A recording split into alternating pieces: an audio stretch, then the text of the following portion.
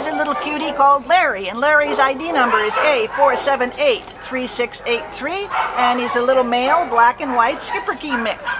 Came to the shelter as a stray on December 11th, and we think he's about 5 years old.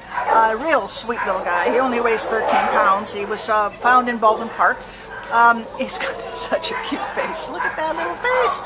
He seems like a very low-key guy, very relaxed around other dogs and likes people, very affectionate. What else can you tell us about him? He's very sweet. He walks very well in a leash. He's treat motivated. Oh, good. So I think that he'd be easy to train.